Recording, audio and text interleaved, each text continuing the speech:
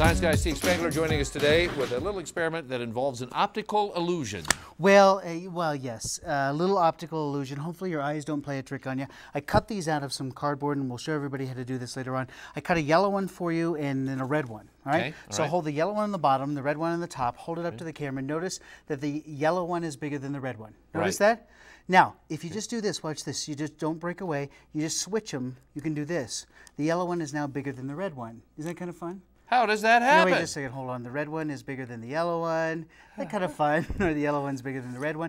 It's kind of like gas prices. Al Lewis had the that same in the thing. report. It's either $3.99 and 9/10 of a cent or $4. It's the same thing, isn't it? No, it seems like it's so much more, doesn't it?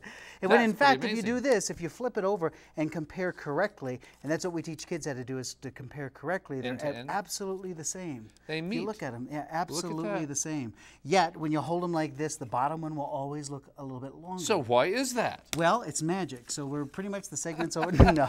Look at what you're comparing. No explanation. So here's what you're going to do. You're going to cut these out, and here's how I did it. You can just take a paper plate if you want to, or a styrofoam plate, and I just cut the edge out like this. So I got a set for you, just in case you're sitting at dinner and you have absolutely nothing to do. You can just kind of cut that out, and you get the same kind of thing. And again, two little arcs that are there. The bottom one will always look bigger, and you see this in the book, but it took me a little while to cut one out and to see what it was all about.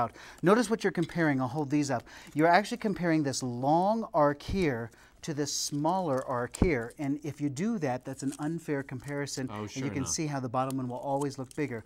Now, you're not going to ever like run around with arcs and go to somebody and go, hey, somebody, look at this. So this is what's so much fun in the grocery store. Bananas will do the same thing, all right? So if you hold the banana up like this, the bottom one will always look bigger than the top one. Look at that. So you wait until you're in the supermarket, and you look at the lady next to you, and you say, is the bottom banana bigger than the top one? And she'll say, yes. And you say, I always buy the smaller ones and stretch them like this. Make them bigger, and there you go, and now it's perfect, isn't it? And if you can get somebody to do this, hold it up like this, ready? So get a kid to do this, and hold them like that. Yeah, you have the kid cut them, all right? So you say, here, cut them and make them even. So as soon as you do that, now switch sides.